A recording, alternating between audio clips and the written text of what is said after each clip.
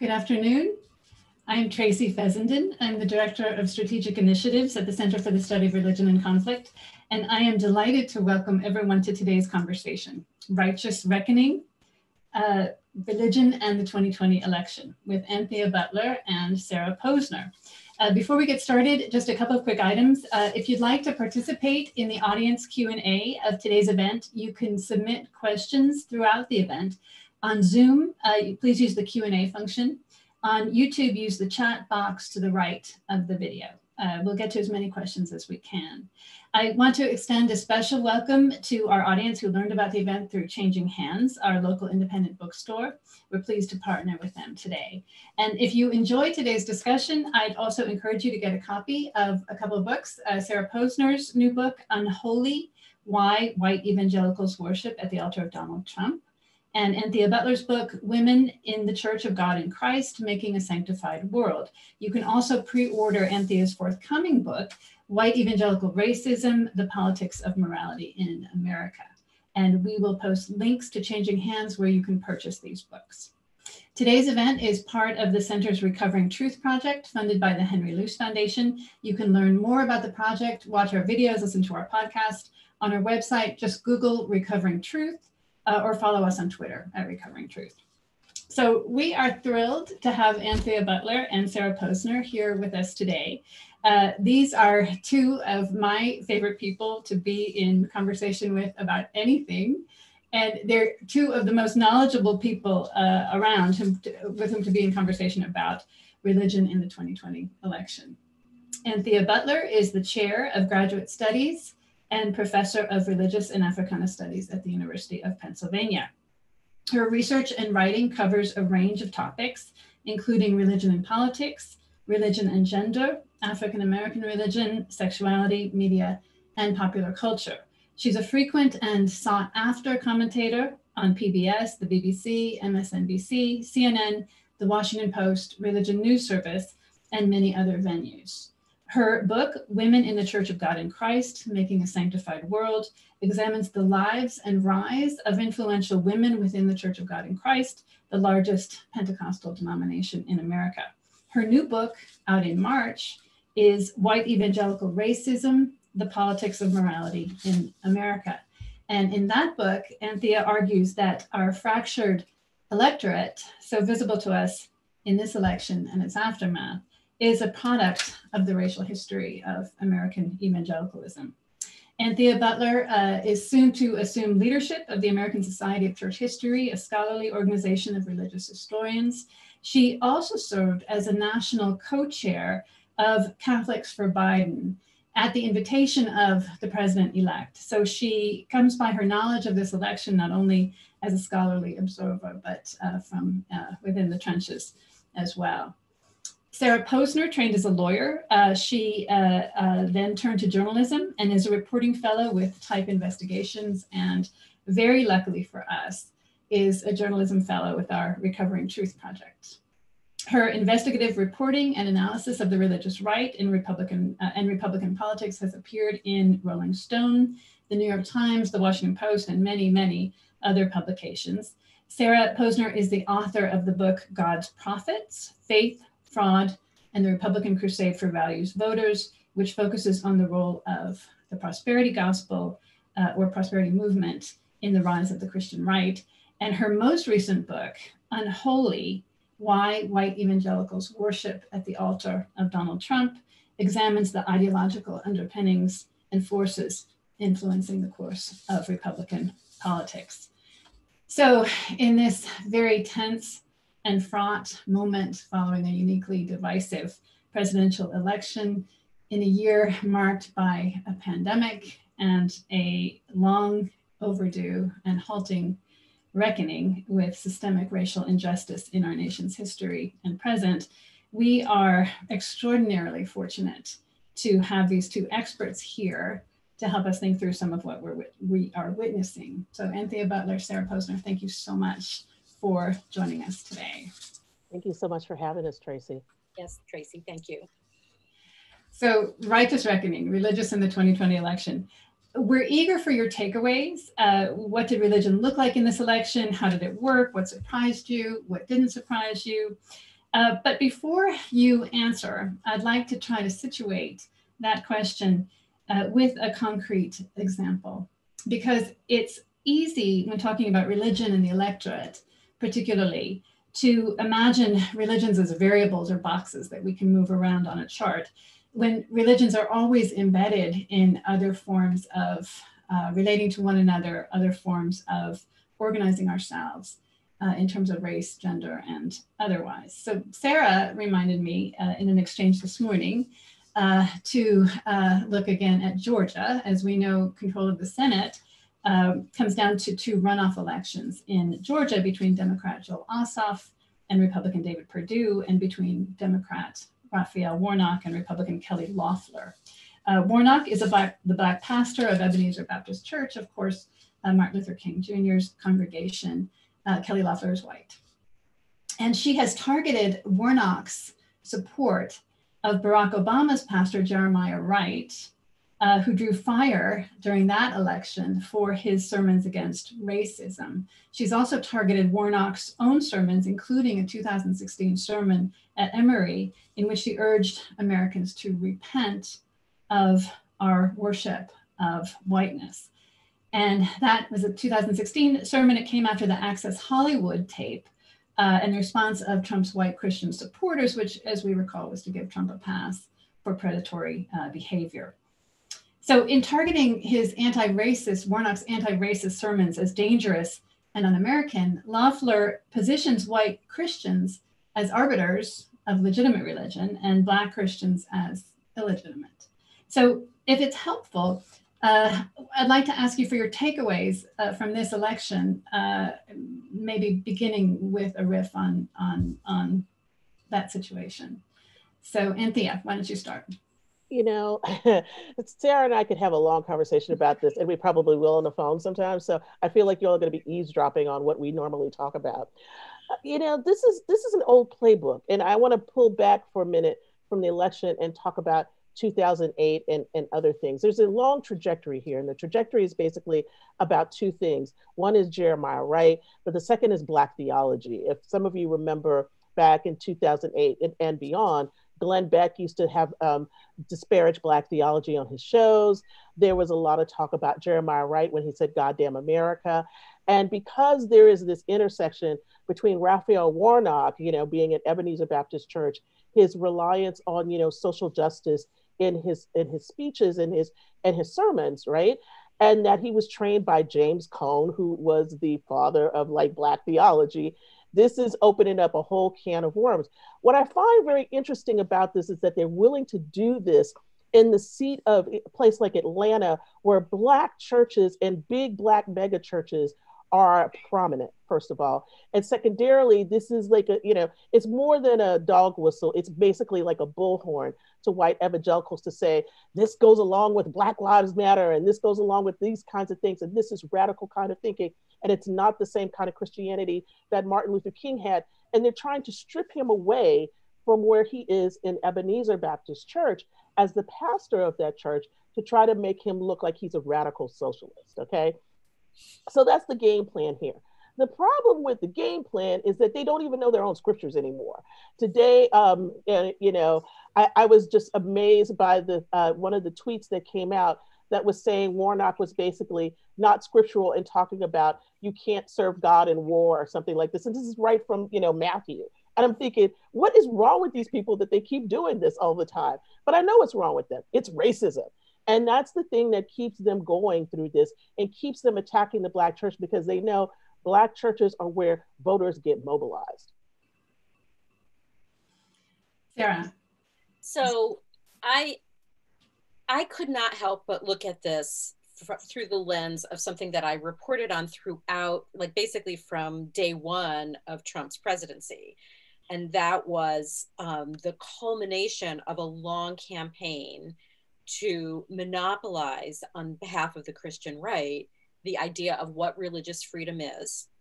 And that religious freedom means religious freedom for white Christians to get religious exemptions from laws that they don't like, or basically a legal license to discriminate against people if they feel like, or they claim that a law violates their sincerely held religious belief.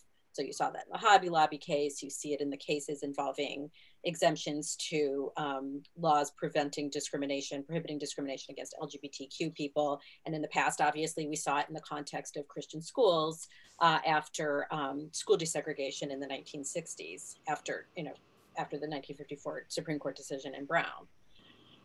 And Trump is seen by the Christian right as the defender of that version of religious freedom. And it's just maddening, right, that they object if anyone questions that their view of what religious freedom is, and that their view of scripture is the truth and the only accurate and only acceptable one. Yet, where is the religious freedom for Reverend Warnock to give a sermon? And the other, piled on top of that, is just the number of times that they invoke Reverend King to support their position on religious freedom. And here we have the heir to Reverend King's church preaching in the tradition of Reverend King, and they're attacking him like an anti-American outsider. And so what other conclusion can you draw but racism from that? It's just, like Anthea said, it's not a dog whistle, it's a bullhorn. And I think it really lays bare the poverty of their position on what religious freedom is. I'm glad you mentioned Hobby Lobby, because I've been thinking about the enormous privilege that opinion gives to the category of belief. Of course, that's nothing new in Protestant Christianity. But one thing that we see in this election, which is quite stunning to me, is the way in which belief seems to be a perfectly legible way to trump truth and facts. Not just, of course, our religious beliefs may influence the way that we choose to vote. But what we have seen in the last several years, and I know there's a longer history here, is the way in which issues can be managed by recasting matters of fact as matters of belief. So you believe in climate change or not. We saw Amy Coney Barrett in her confirmation hearing deflect a question about climate change by saying it's controversial and she didn't want to address it. But in saying that, she was already sort of ceding the position that climate change is real by articulating it as a question of belief. It's controversial. I have an opinion. You have an opinion. We're not going to go there right now. We're hearing reports from nurses in intensive care units in North Dakota now, which, if North Dakota were a country, it would be the country with the highest rate of COVID fatalities in the world. And these nurses are reporting that patients are dying angry and bewildered because they have a disease that they don't believe exists. We also have a case of 70 to 80% of the Republican electorate not believing that Joe Biden is the winner. We have seen that this was a very secure election. There are no credible reports of fraud. But nevertheless, the vast majority of the Republican electorate claims a belief that, in their view, takes precedence over the facts. So how has the deep history of the white evangelical vote, as described by both of you in your recent books, laid the groundwork for this extraordinary power that belief assumes, or it is conferred on belief, but that it just assumes now in public discourse? This is an interesting question. I'm going to answer it in a way that probably people might not think I would say. I think a lot of this has to do with the kinds of media that evangelicals consume.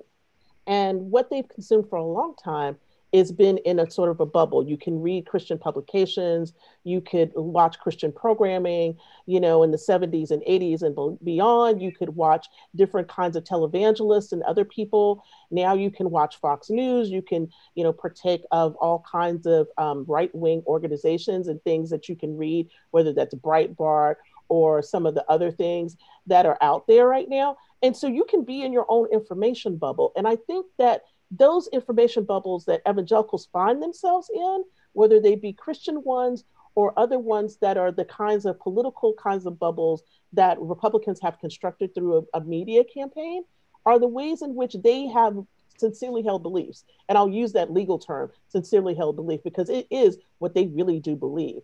And I also think that I think back to when Google and all of these other search engines first came in. And it sounds funny to put this all together, but I think it's really important. It's a way in which people don't know how to read the internet anymore. They don't know how to look for the thing that to tell the fake from the real, because it's so real. If we think about the kinds of things in AI where you can see somebody's face or something like that, where you see something and it looks completely real to you. And there's also a predisposition in evangelicalism, and I know you'll pick this up later when we talk about QAnon, to believe the conspiracy theory, to really think about this. I keep thinking about, I mentioned on Twitter the other day, somebody needs to rewrite the paranoid style of American politics. Because I think now we could talk about the paranoid style of American politics and religion, because there's a paranoia that's going on. And there's also sort of a conspiracy theory that's happening on top of the regular apocalyptic things that evangelicals believe. So I want to go with, I think that people are in their bubbles and their sincerely held beliefs are predicated on they think they know the truth inside of them, and that what they see is true, and that their version of God reaffirms what they think is true. Now, I know Sarah's going to have a different kind of answer for this, but I just want to kind of put it in this sort of religious studies kind of realm to sort of think about the ways in which these kinds of streams come into evangelical thinking, and some of the people that are, you know, as they're being intubated, screaming about this isn't real. And I'm like, what universe do you think you're in? You are in an ICU. You have COVID. You wanted to not wear a mask because, you know, Donald Trump told you not to wear a mask, or your governor said you didn't need to wear a mask. And now look where you are. And I think that this sort of reality, I don't know that the reality even comes up until people see bodies stacked on each other. And I hate to say that, but I think that we're at that moment in which the only reality that they're going to acknowledge or realize is the reality of losing a loved one or losing their own lives. Sarah, before you begin, I just want to comment, Anthea, you know, you talk about the bubble. Of course, in a bubble, your beliefs can have precedence, but what we are seeing, I think, is that the bubbles are dissolving, and belief is moving into, you know, what we used to call real life. There just doesn't seem to be any good way of marking that difference between sort of an online fantasy and then what actually dictates one's behavior regarding public health, for example. So Sarah, help us understand this. What gives belief such power this year? It seems bigger, and is there a remedy? So I think that the Christian right, which is sort of the core of Trump's support, they have been educated and indoctrinated to believe that secular society, secular government, science, higher education is the enemy of Christianity, right? And so this is why they've developed this very robust and wide-ranging argument about religious freedom. It's not just about contraception, and it's not just about LGBTQ rights. And it wasn't just about desegregation in the 70s, 60s and 70s, although obviously it was a lot about that. It was just a broader claim that their version of Christianity should drive our governance, and any effort by any other force outside of that was an attack on Christianity. And so if you've been marinating in a culture that pounds this home to you, not just on Sunday, but like Anthea said, in all of your various media and social media bubbles, then it's hard to disassociate yourself from the idea that, you know, Anthony Fauci is the enemy of Christianity because he's trying to make you wear a mask and violate your freedom, or that, you know, it's a hoax. It was, you know, it was the Chinese virus, or whatever the number of conspiracy theories that Trump has also promoted about this.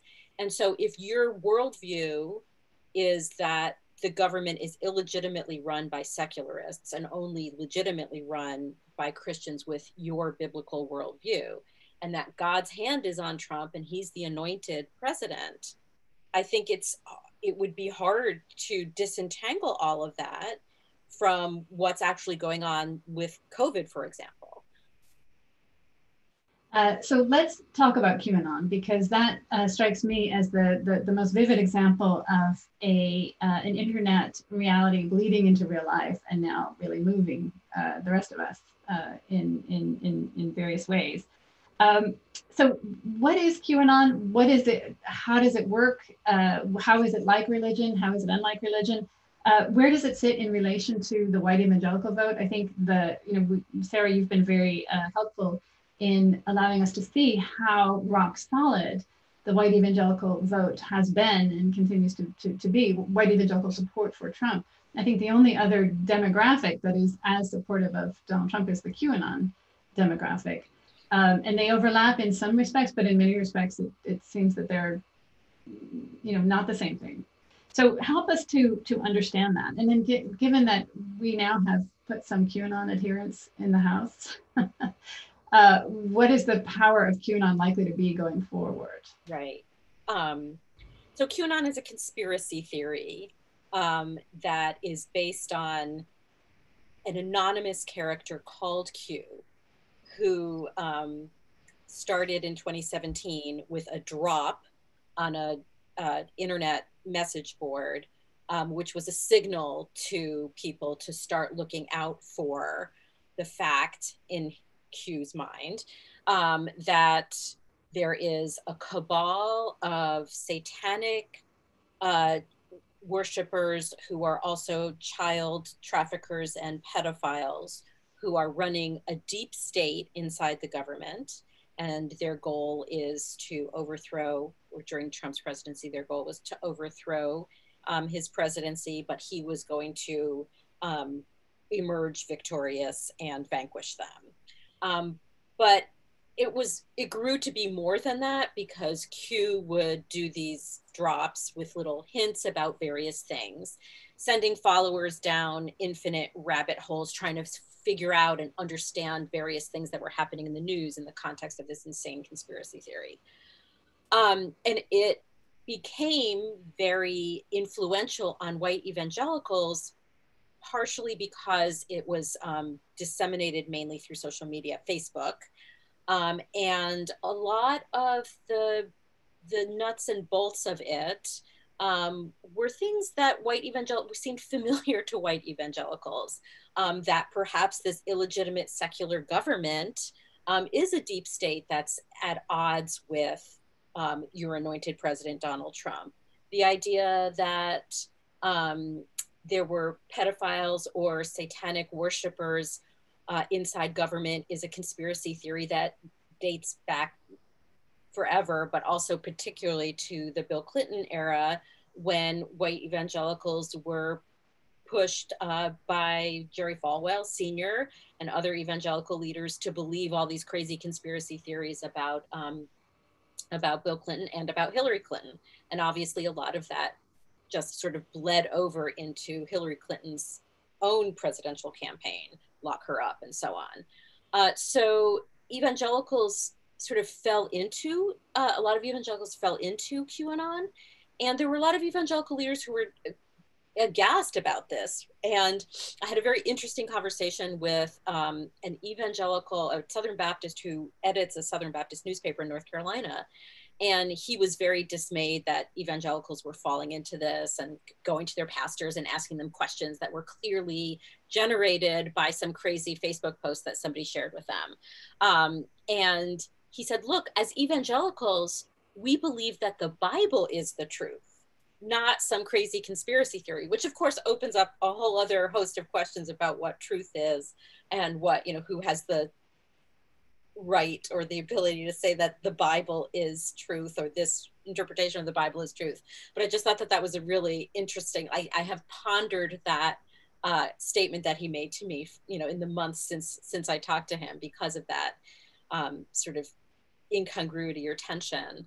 But I do think that evangelicals are susceptible to a lot of these conspiracy theories, because a lot of what it masquerades as theology like end times theology is really just a conspiracy theory that sends them also down rabbit holes trying to interpret whether, you know, different events are the sign of the beast or a one world government and that sort of thing.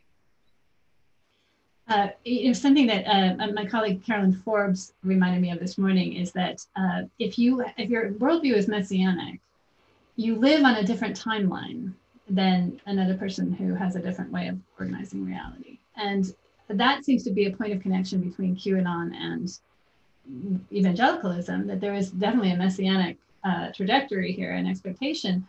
And that seems to contribute to our deep divisions in that if people are living in effect, two different time zones, really. I mean, two different ways of imagining the future. Then we don't really inhabit a shared world. I mean, we're not working on the same, you know, in one group is in sacred time, what they think of as sacred time, and another group is working in this world. And that just opens a rift, which I think we're seeing now in a big way. But I wonder how successful was this pastor in dissuading his congregation from this conspiracy theory? Were they?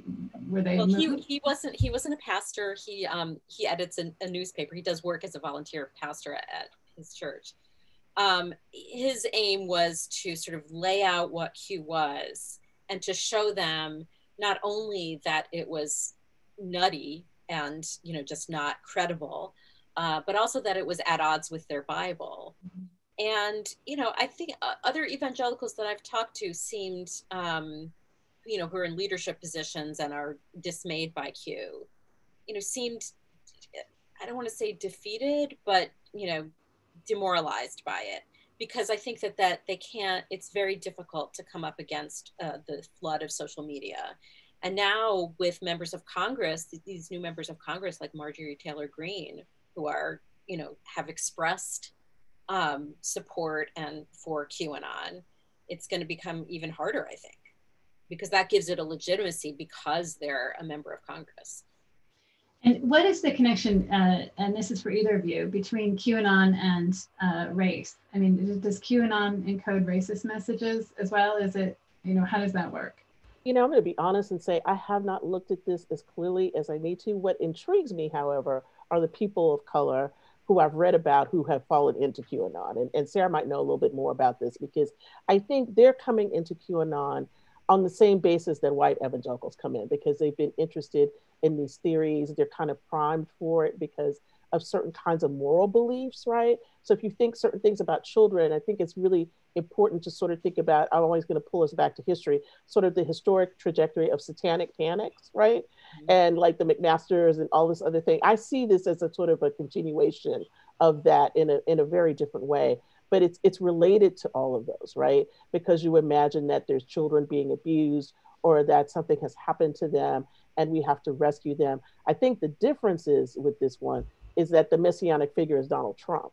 Mm-hmm. And that's really different. So if we're going to talk about people of color in Q, then I think we have to also talk about the people of color who also are for Donald Trump and why they're for Donald Trump. And I think of them as being, you know, a lot of them being, you know, Latino evangelicals or others who got targeted in the election. We can talk about that later. That did not happen in Arizona as much as it did, let's say, in Florida. But I think the thing to remember is that where people find themselves in a church, especially if they find themselves in a multiracial, you know, church, they might be susceptible to this more than they would be in, you know, a predominantly Latino, Black, or Asian church, because I don't see that coming in the same kinds of ways as it would through these kinds of avenues. And then I want to hear from Sarah too. I'm thinking about this in terms of social media. To me, Q is like the person who is on Facebook like a whole lot, right? And reading some things, or they're reading, you know, certain kinds of blogs or certain kinds of, you know, esoteric material, right? And so you have a predisposition to want to go down the rabbit hole in a different way than, say, somebody who's just consuming the 6 o'clock news at night and looking at their local news, and that's that. So I think this is why probably, you know, people who didn't have anything to do with QAnon voted for QAnon candidates, because if you say something that sounds, you know, relatively normal or relatively like a Republican and don't say the conspiracy theory out loud, you could vote for that person. And that's how we end up with people like that in Congress. I have heard that in the pandemic, people are spending 6 times as much time on Facebook, which certainly laid the ground for some of this stuff. But one of the reasons QAnon really interests me in this post-truth world that we're trying to make sense of is it brought people into the Trump camp who are not culture wars conservatives. You know, a lot of women find their way into QAnon through spirituality and wellness sites. Anti-vaxxers find their way to Q. So how then the QAnon conspiracy theory makes Donald Trump supporters of these people is very, very interesting to me. I also wonder if, you know, the QAnon conspiracy stuff, I think about Jeff Charlotte's point that, you know, it's almost embarrassing to talk about it because it's so weird, you know, the lizard people and the drinking of, you know, pulverized organs and so on. I mean, it's hard to talk about in serious ways. And so it doesn't get looked at closely enough, but it also makes some of the conspiracy theories swirling now around the election seem kind of, you know, okay. I mean, they pass muster because in the conspiracy theory world, they're not even that crazy. Well, at the risk of sounding like I'm promoting a conspiracy theory, I have wondered whether the person or people purporting to be Q and dropping these little pieces of information for the minions to run after and chew on knew exactly what they were doing.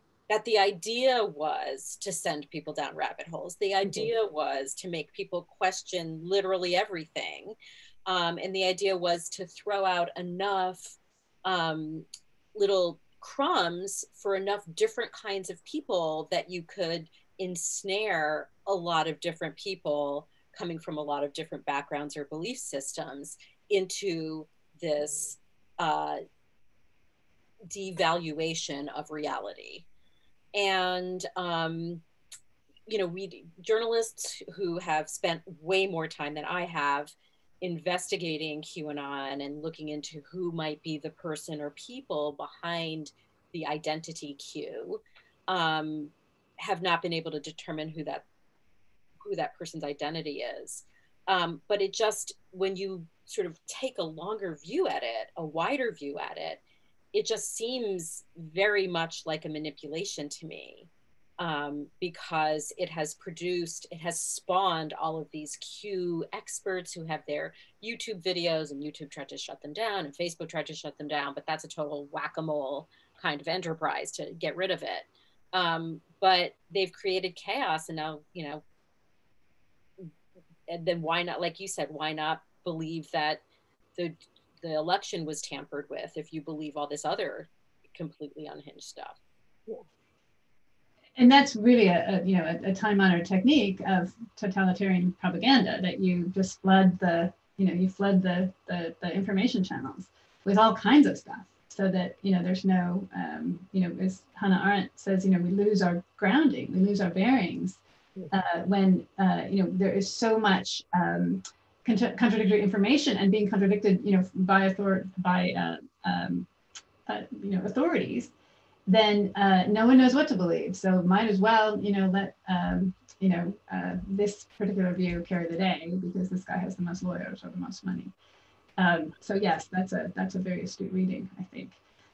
What about realignments or new alignments? This gets back to my question about did anything surprise you about religion and the vote in this election? Do you see? There's been a lot of talk, of course, about the Latinx vote. Trump seems to have upped his numbers among Latino men and in some places African-American men. We see the Latino vote maybe splitting along Protestant Catholic lines. What kinds of alignments struck you? And what kinds of realignments are possible? You know, I know, Sarah, you're both going to tell me I'm terribly naive, but I'm just waiting for some white evangelical congregation to say to either of you or to Robbie Jones, you know, this doesn't describe us. These white racists that you're talking about, we don't want that to be us. Well, there are those people. Okay. They're there. Trust me. They can't penetrate. Yeah. Broader. Yeah. I mean, I feel like that piece in the Atlantic this week by Emma Green about Andy Stanley was one of those, oh, we're really not like that, but we're not going to talk about it. But it looks like, but you are this. This is what you don't want to see, right? And I think that, what shouldn't, so let me talk about surprise and not surprise. So not surprise is, evangelicals held really tight for Trump. I mean, that was going to be that to the end anyway. I think what was surprising for me was that the micro targeting that the Trump campaign did worked on Latinos, especially down but we're talking about the Cuban population in Florida. What's interesting about where you are in Arizona are all the Navajo that came out for Biden, and the Latinos who came out for Biden, who've been working on this for a long time for the Democratic Party in Arizona. And I think that was a coalition that fell off a lot of our radar screens because we weren't paying attention to what was happening in these sort of micro places. Okay, so I think that was a big thing. I think on the Catholic front, I'm not going to say that this is a surprise, but I think that because the Catholic vote looks like from the exit polls that it's split almost down the middle, 50-50 Trump Biden. I think the surprise is actually how loud they were about not wanting Biden, and that the kinds of arguments that you would see, that you think you'd hear about, a Catholic running for the presidency were not the arguments that you heard. You heard more about, how horrible he is, how this is about abortion. We just had the bishops yesterday, basically, issue a warning to the incoming president. And I'm like, y'all are really you are on something right now. And I don't want to say what I really want to say about this. I'll probably say it at some point later on. But I think that those kinds of fissures are very, very interesting. Let me say one more thing about Black men. I think this was a huge conversation for the African-American community, especially the way in which there was outreach to certain rappers and things like that. So if we're thinking about Kanye to break up the Black vote, as it were, or they thought he was going to do that, but that was, not the case at all. Or to think about the kinds of figures that Trump went after, like Lil Wayne and other people like this. I think that's like a showpiece. But I think what's more important is to think about the ways in which African-American men might feel alienated from traditional Black church kinds of issues. Mm-hmm. And especially now with COVID and all of these things affecting the community and the dire economic straits, they may feel a certain kind of way about this. And I think that while we look at Black women as being the bulwark of the Democratic Party, and especially Black religious women, I think we have to take another look at Black men and try to think about what is really happening with that voting bloc, and to not just look at it as a huge voting bloc, but to look at it in terms of age and demographics and things like that. Sarah?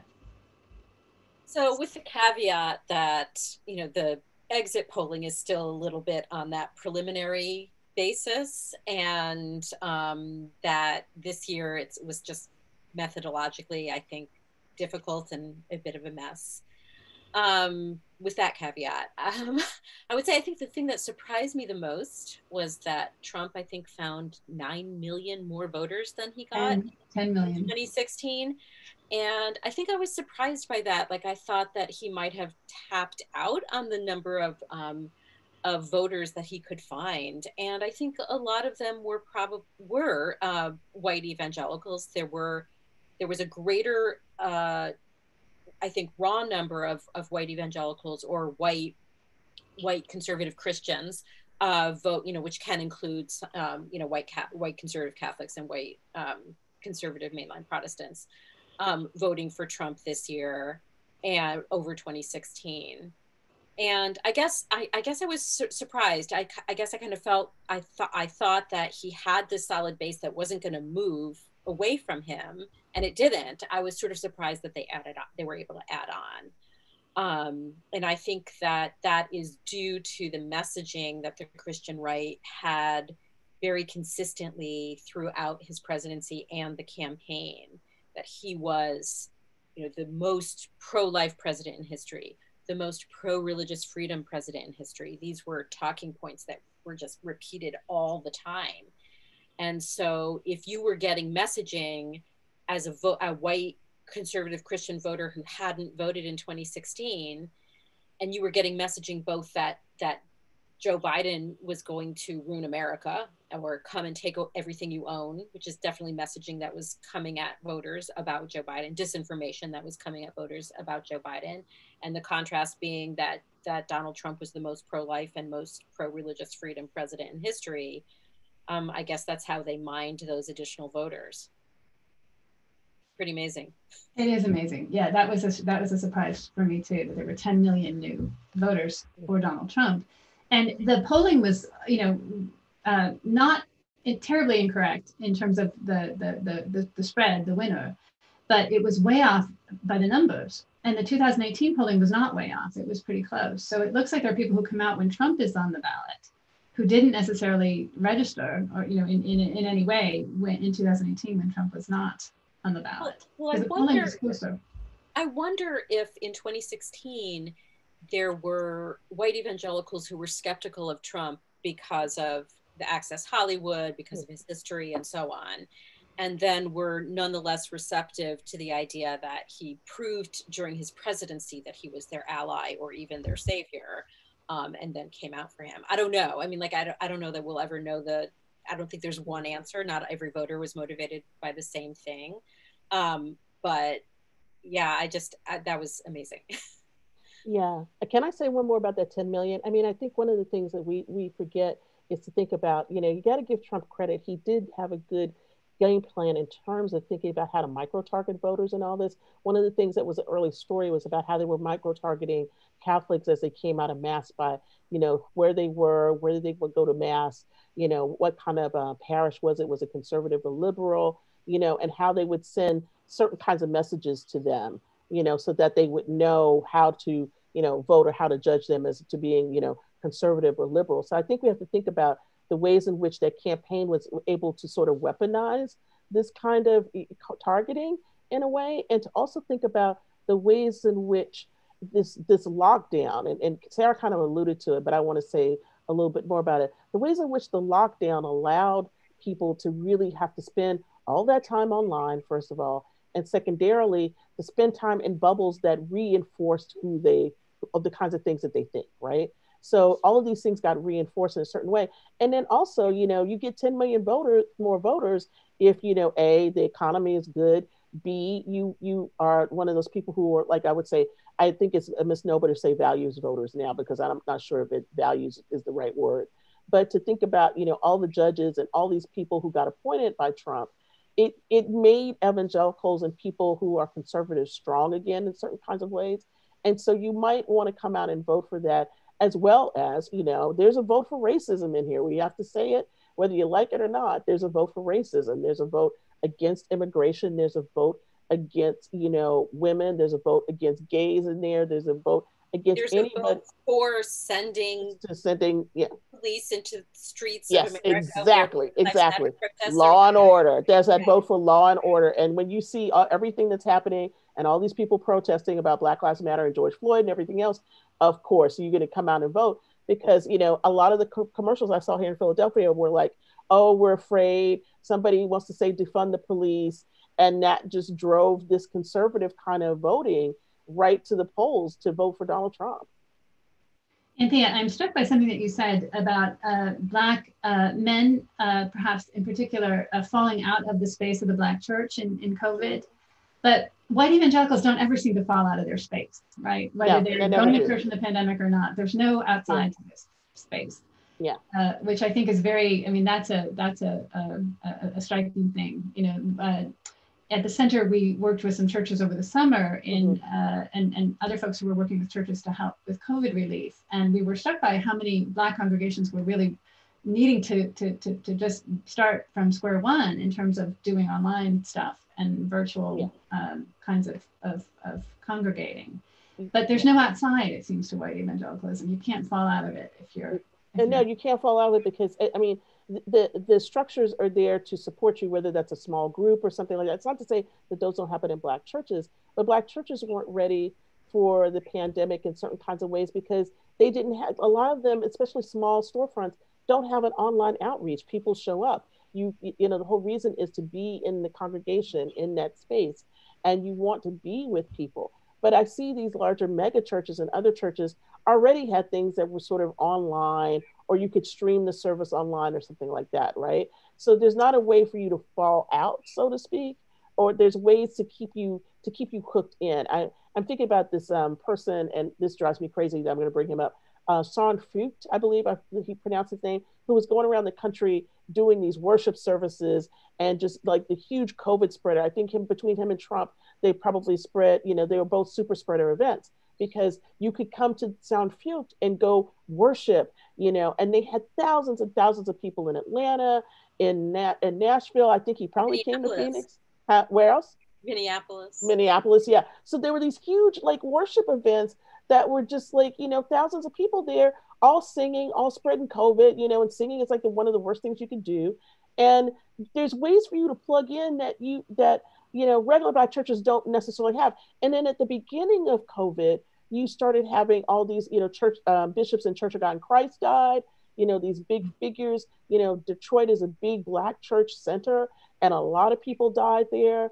And that really sort of affected how African Americans have been thinking about COVID. Although I just saw a church, I believe it's in Virginia or North Carolina, that they just had their convocation and they came regardless. They just had big events, and you shouldn't be having events of that size right now. They were all masked, but they're still bringing together in a convocation kind of thing, and days of evangelization.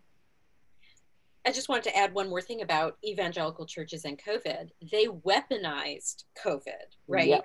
So that again became a religious freedom thing where they were fighting the government. The restrictions were a violation of their religious freedom. There were dozens of lawsuits. They reached the Supreme Court. There's one at the Supreme Court now about COVID restrictions violating religious freedom. And so once again, it was sort of neatly packaged into the pre-existing framework of the government is anti-Christian and we are fighting for our religious freedom.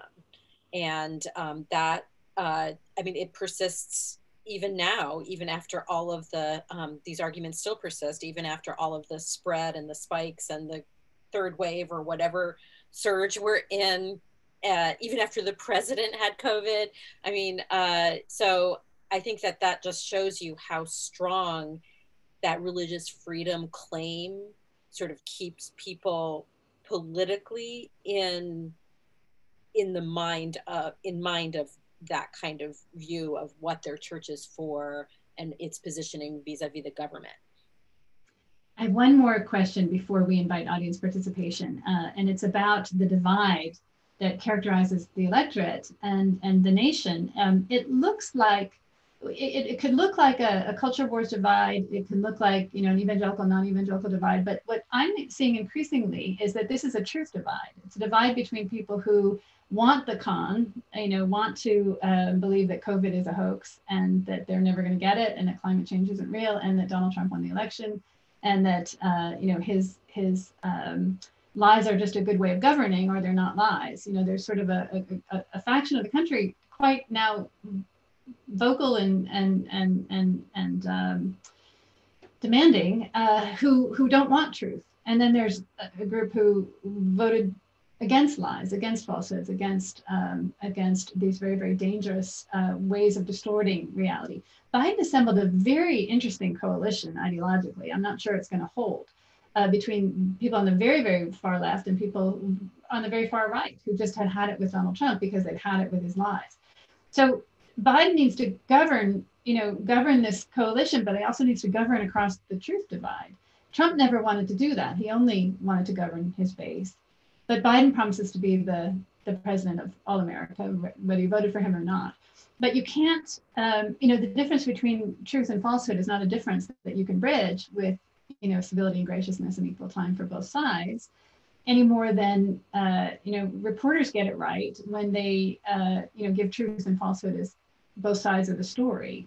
So how do you govern across the truth divide? How do you, I know this is a huge question, so kind of unfair for me to leave for last, but you've had advice for President-elect Biden and Thea. What would you tell him about governing across this divide between people who want the truth and people who don't want the truth? I'm going to be really honest with you, and I would tell him just like this: don't try. Because right now, we're on fire, and let's face it. I mean, they're going to be, we've already crossed 250,000 people who are dead of COVID. There has been no, package put out for anybody, an economic package that's going to help anyone. So all of these things, there's a lot of things that are going to lift as of 12/31. By the time he takes office in January, it's going to be a mess, and we'll probably have a lot more people dead.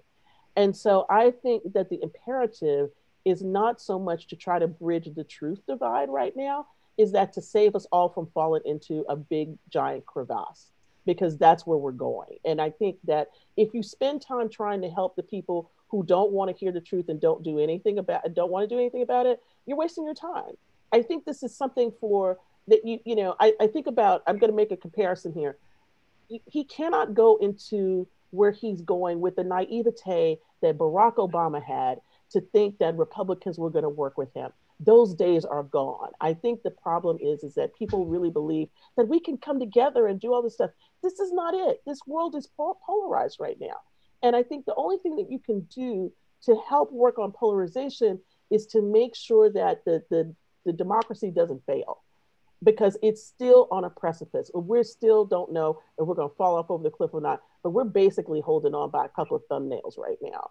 And I don't think that the first order of business for him is to try to go placate this. I just need to just bend here for a minute. I am so sick of everybody placating all of these people, especially white people, who want to believe all of this stuff and kowtow to their beliefs. And they don't believe anything that's true. They don't believe anything that's real. Yet and still, how many times can we interview somebody who's a Trumper that doesn't believe anything? I mean, when are we going to ask somebody here in Philadelphia who's been trying to get, a COVID test and can't get one in their community, and they're waiting for the Black Doctors Consortium and they're about to get evicted? When are we going to ask that Biden voter, what do they think about what's happening? And so I see this bridging of the truth divide is, again, once reinscribing the racism of this country that ask us to go talk to those people who are absolutely batshit, I'm sorry, I'm going to say it, who don't believe anything and who want to oppress other people. That is the whole reason why they are where they are. They believe the lie so that they can be in power. And that is the thing that we have to start to understand about this truth divide, is that those who don't want to believe in truth want to retain power that is rested in white Anglo-Saxon Protestantism and patriarchy. Sarah, I wanted to ask you, as a journalist, how do we report a truth divide? And Thea has given us some great suggestions. We have so many questions, though, in the chat, and I want to bring Sarah Lords in to help us with those. But I invite you, Sarah Posner, to answer as a journalist if it feels right to do so, because that's something we're very, very interested in. How do you report on a truth divide, or in a truth divide, in this epistemological rupture that we find ourselves in? I think that the media has done a good job on fact-checking Trump a lot of the time. I think the problem is, rather than, taking statements he's made and trying to debunk them, the media really needs to think about reframing the way it covers political campaigns and the inner workings of Washington in particular, right? Because what we're going to have now is a both siding of why a COVID relief package isn't getting passed. There's one reason why there's no COVID relief package passed, and it's called Mitch McConnell. Okay.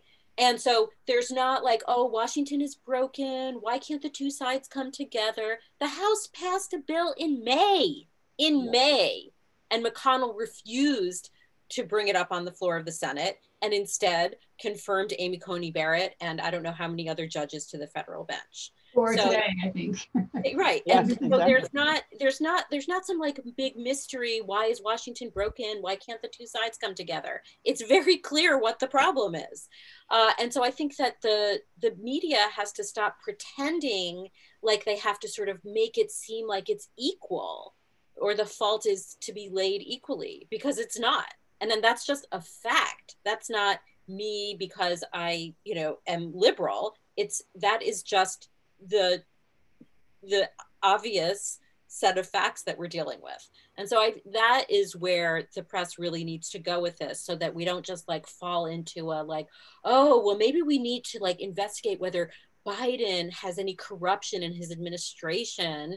You know, that cannot be the first order of business, to run down every little Breitbart dangle of some like possible thing, when Trump was the most corrupt, broken, authoritarian president in our history. You can't just then say, okay, now we have to like examine Joe Biden's presidency in precisely the same way. So that's my soapbox. I need to stop you because we have so many people with questions, and I'm inviting now Sarah Lawrence, who is our communications guru in the Center for the Study of Religion and Conflict, to share those questions. Yeah, thank you so much for what a fascinating discussion. Thank you, Tracy. For those of you who are on the webinar, please feel free to submit questions via the Q&A function. They are really pouring in, so we'll just get to it. And I will try to coalesce them in different themes. So if your exact question hasn't been asked, we'll try to touch on some of the issues that you guys are interested in. So our first cluster of questions that came in during the event focused on susceptibility. And one of the things that this project is exploring is like the post-truth moment. So Anthea and Sarah, do you think that we are experiencing a new unprecedented rise of conspiracy theories? And linking it to religion, do you think that being religious, especially being very religious, primes individuals to be more susceptible to absorbing targeted messages uncritically? That's an interesting question. I don't think being religious necessarily makes you that way. I think it gives you another kind of a gateway to get to it. But I think right now, the bigger question is how does the internet make you susceptible to this, right? And where you are on the internet. So I think that's a big piece of all of this. And this post-truth moment, or wherever it is, you know, it used to be called the postmodern moment. Now we're thinking it's the post-truth moment, right? I think is one that is very interesting in the sense that now what we're seeing is religion and politics coming together to weaponize non-truth, to see how you can manipulate people to do certain things, or to vote certain ways, or to have certain kinds of beliefs. And so I think, yeah, this is something we're going to continue to deal with. It's not going away. I just want to add, I don't think that we're having more conspiracy theories than we have before. They're obviously spread virally more easily than before, but I think the main issue is that we've never had the president of the United States and his political party endorse and promote them.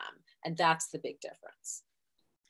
Yeah, so looking forward, do you think that we'll have sort of the same issues in tackling attacks on information in future presidential elections? And if so, what advice or hope can you give as we move forward to preserve the democratic process here in the US?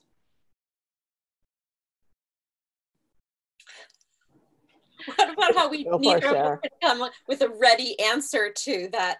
Where can we look for hope? I think that Trump and his allies are waging a war on our democracy. There's no other way to understand this present moment. And the Republican Party is enabling him. And they know better.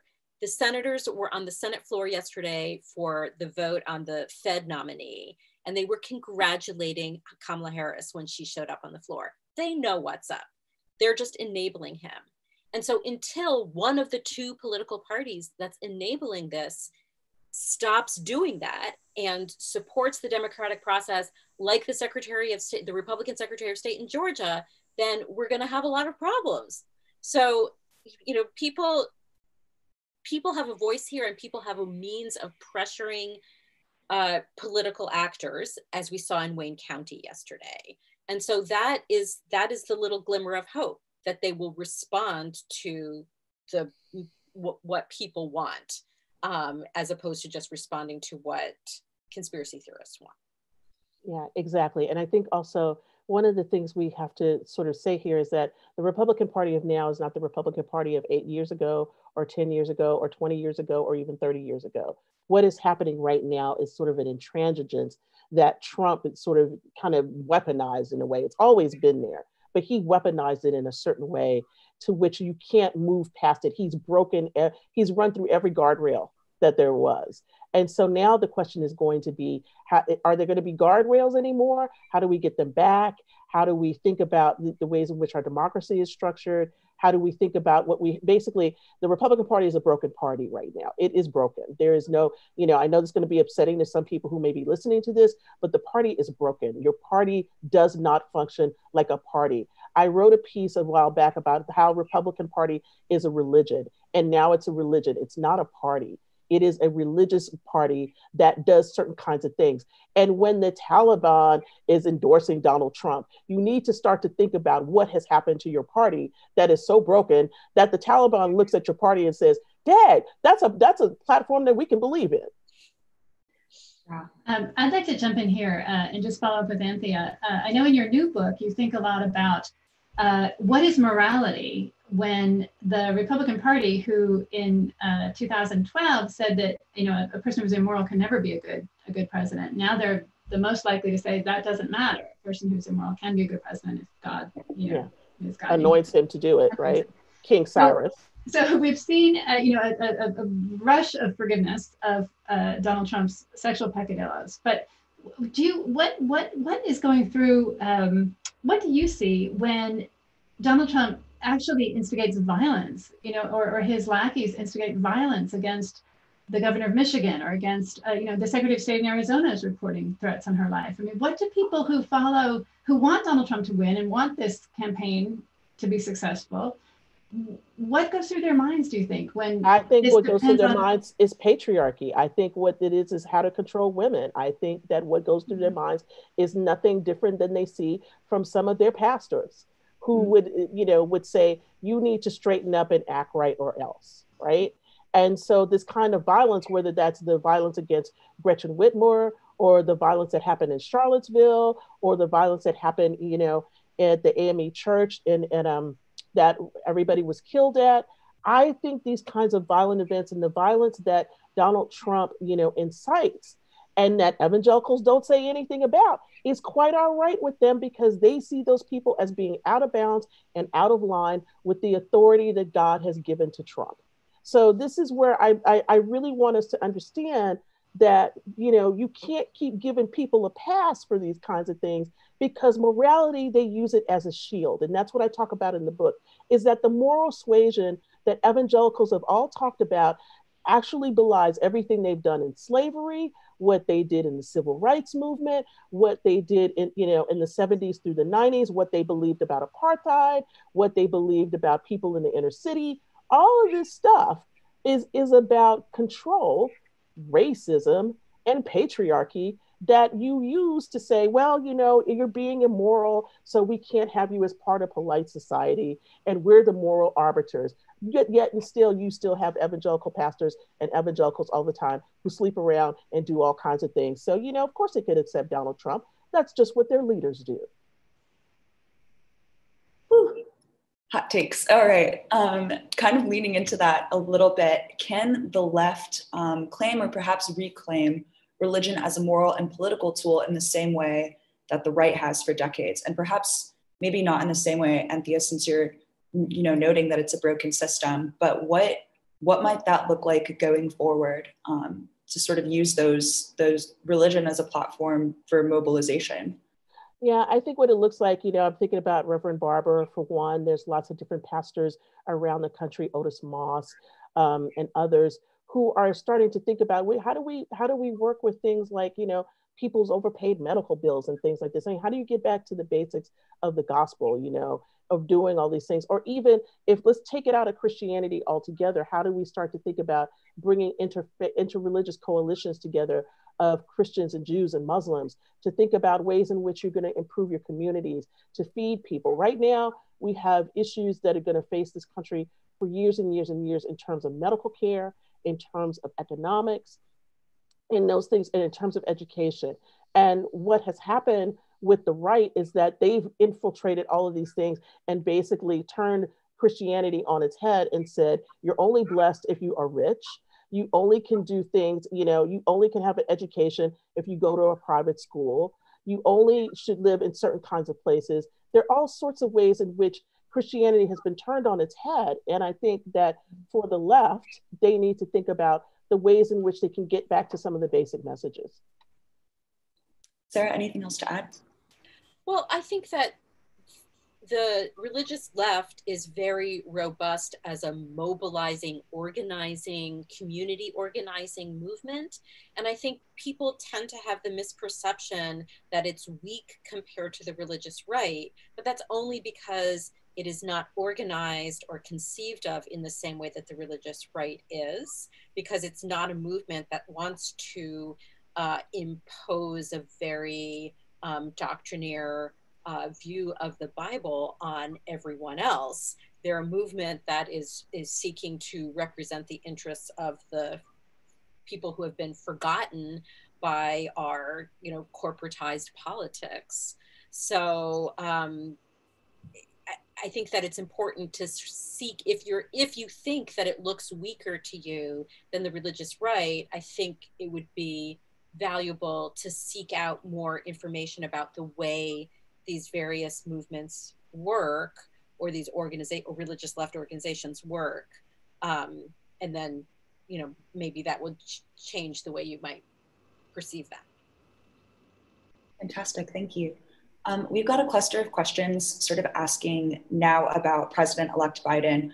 What do you both think this, him winning the election says about the country? Does it, is it indicative of a moral shift? What does it say about religious people who voted for him? Sort of what was realized in this election and with him actually winning the election? I'm gonna let Sarah go first. Well, that's a huge question. I think I would have loved to have seen him win by a much bigger margin, given the historic corruption of Donald Trump's presidency. It's really kind of shocking that someone who is causing us to slide into autocracy could win the votes of nearly 74 million Americans. I find that terrifying. On the other hand, on the bright side, Biden flipped, what's known as the blue wall, the Pennsylvania, Wisconsin, Michigan. He flipped Arizona. It was historic. He flipped Georgia, also historic. And I think that goes to the power of coalitions that we're often not thinking about, because I think political reporters tend to be thinking about white people, right? But like Anthea said, the Navajo Nation in Arizona, young Black voters in Atlanta, in the Atlanta suburbs. I mean, these are the various movements that powered Joe Biden's win. Black people in Detroit, Black people in Milwaukee, Black people in Philly, right? And so we need to think about why did they feel that urgency, and why did maybe white people not feel that urgency? And they felt that urgency because Donald Trump is an existential threat to their lives. And so it's not surprising then that they would come out and flip this for Biden, perhaps to many on the left, an imperfect candidate, but the only candidate that we had to reverse this slide into authoritarianism. Yeah, exactly. And I think, what Sarah says is really important, but we also need to think about the people who grudgingly voted for Biden. And I know a lot of those, the Bernie people, right? And these are the people who have been pushing for, changes in terms of minimum wage and bringing the wage up and Medicare for all and all of these things. And what I think, Biden has going for him right now is that things are so broken that having him is going to be like a breath of fresh air. That doesn't mean he's the greatest or anything like that. And I'm saying that even though I was involved with the campaign, it doesn't mean that. What it means is that people want to come back to normal. We're tired of somebody tweeting every day. We're tired of the crazy. We're tired of the histrionics. We're tired of everything. And right now we're in the midst of an existential crisis that is, bodies in trailers in El Paso. I mean, hospitals overflowing. And there's going to be a sense in which this country is going to have a lot of brokenness. It's not just about the poor, aggrieved, white Republican who has been, had a hard time, or the farmer, or everything else. It's everyday people who are bagging your groceries or bringing your Instacart order, all of this, who are going through really terrible times right now. And I think that Biden can speak to those people. I also think that he's somebody who will be able to offer comfort. And I know that's kind of a strange thing to say, but he's known grief. And I think that this country is going to be going through a lot of grief, in the next few months and years to come, when people finally realize the extent of what has happened with COVID. Even though we have a vaccine on the horizon, there are going to be a lot more people who die because they don't either want to get the vaccine, or they die because they're unable to receive it, or they die because they just don't believe in wearing a mask. And the fact that you could politicize a mask, which is supposed to help both you and the people around you, and that could be the simplest thing that you could do to stop this virus. And in other countries, we can see how it's gone down because of that use. It is ridiculous to me to think that we will continue to fight these stupid battles about this stuff, and that he has to come into office thinking about, how do I unify this country, when the fact of the matter is that we're in such a place of peril right now. It's really close to failing. And also, one more thing, the talk about authoritarianism, I think, is really key, because what we have to understand is that a lot of people, especially evangelicals in this country, they just rather have a king or a queen. It'd be easier, probably most likely more king. And they like the authoritarianism, and they like all of this because it's a caretaker role. In other words, they don't want government too much. And what we've seen with Donald Trump is that he's completely stripped government down to the nub. There's nothing left. He's firing people left and right. It's not working. There'll be so many, holes to fill that were never filled before, even throughout this administration, because he just didn't care. And so the whole thing is broken. And what Republicans asked for, they got broken government, and yet and still they're appointing judges so that they can be legal, doing the legal kinds of things to people, but they don't have a government that works. And so I hope if Biden does anything, he can give us a government that works. All right, we'll ask one more question, and then Tracy, I'll pass it off to you for closing comments. A lot of what people are writing right now just comes from a place of exasperation and stress, and a lot of worry and fear about what this questioning truth moment means, what conspiracy theories mean that we're seeing on social media today, the rise of disinformation, especially in a pandemic. Anthea, as you were just saying, we're literally in life and death moments of reality right now. What advice can you give to viewers, myself even, as we hope to combat disinformation, as we hope to continue promoting truth and seeking truth and recovering truth in our day-to-day lives? That's a good question. I thought you were going to ask, how do I talk to my grandparents?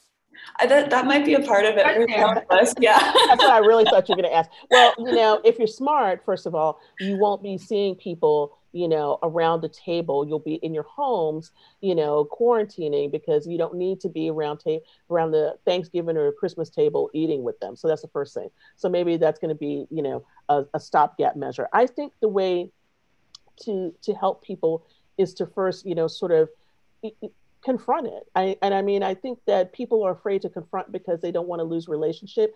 But as I like to tell people about, the racial stuff, basically, if you don't confront your parents, your grandparents, your friends, your siblings, whoever it is, about the racism, that means you're harboring racists. And that's a hard thing for you to think about, but it's really true. And I think that goes for the kind of QAnon stuff and everything else. You have to start to feed people information that they can see for themselves and say, why don't you read this? This is going to get you out of your bubble. Why don't you listen to this podcast? This is somebody who's talked about what QAnon means and what some of these things are. And can you explain to me where they come from? I just finished reading a piece about a Latino gentleman who came out of QAnon, but his father won't speak to him. And they're kind of living in the same house in this kind of a strange condition. And I think it's going to mean a lot of broken relationships, but you have to be ready for the broken relationship if you're going to hold on to truth in your area of life. And I mean, I don't mean to say that you should cut people off, but I also mean to say that you have to understand what the penalty is, or what happens to your life if you continue to harbor people like this. I think you have to really ask that question. I would answer it in a more global way as opposed to, your one-on-one relationships with people. And that is to be politically involved, because we are at this incredibly dangerous moment, and we need everybody to be politically engaged, whether it's, working on a campaign, volunteering for a campaign, writing your congressperson or senator, so on and so forth. The truth is that it's really only one of the two political parties that is fomenting this anti-truth moment and fomenting conspiracy theories. And the other party, which in a couple of months will have control of the White House and that bully pulpit again, is for truth, right? And to get rid of these conspiracy theories in our public life. And I think we have seen both moments of complete cowardice and moments of great courage at this time. I'm going to contrast Emily Murphy, the General Services Administration administrator who refuses to sign the paper to release funds to the Biden transition because she hasn't ascertained that he's the president-elect, which is preposterous and possibly criminal and a complete dereliction of her duty. And then contrast that with Secretary of State Raffensperger in Georgia, who has blown the whistle on the Trump campaign and Senator Lindsey Graham instituting a pressure campaign on him to throw out votes, right? It's insane. But I mean, you read about this and you see this guy interviewed and you cannot believe that this is happening. So I think that it's very important to not disengage politically. It's tempting to disengage because everything feels so crazy and unhinged right now. But it's important to stay engaged on the side of truth, on the side of truth tellers, and on the side of that kind of courage, and stand against that kind of cowardice, which is continuing to foment this kind of destruction of our democracy. Now is not the time to disengage. Now is the time to be all in. Sarah, and thank it you. will also make you feel better because you'll feel like you're doing something. Yeah. Sarah, thank you. I just want to point out that the Georgia Secretary of State is a Republican. Your example of Georgia is a Republican, so there's hope for the party. I'm also thinking that, fellow in Michigan, just a citizen on a Zoom meeting got that election board to rethink its crazy vote on not certifying the vote. So he was a citizen who dialed in and made his voice heard. Sarah Posner, Anthea Butler, I'm so grateful to be in conversation with you. I wish we could go on, and I wish even more that we were leaving here and going to a beautiful dinner together. But we'll do it. It'll just be we'll have to push that out a little bit into the future. So thank you so much for joining us. This was so rich and enjoyable and thought-provoking. So thank you for the work you're doing, and thank you for being with us. Thanks for having us, Tracy. This is great. And for those of you that are still watching, the links for both Ms. Butler's and Ms. Posner's books are available in the chat. This event has been recorded and is available on our YouTube channel, so feel free to check it out and send it to someone if you thought the conversation was interesting. And finally, just a brief recognition that this is the last event of our fall semester. So while we won't be seeing you, know that we at the center are just going to continue on in our work.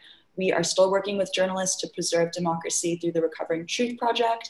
We are still working with students to help them build critical thought skills in addressing information in their day-to-day lives through our student programs. And we're still collaborating with brilliant minds, these two very much included, and our faculty and staff. So if you are interested in supporting our efforts, information on how to do that is available at csrc.asu.edu/support. Thank you all so much for attending, and thank you for this fascinating conversation. Thank you. Thank you. Bye, everyone.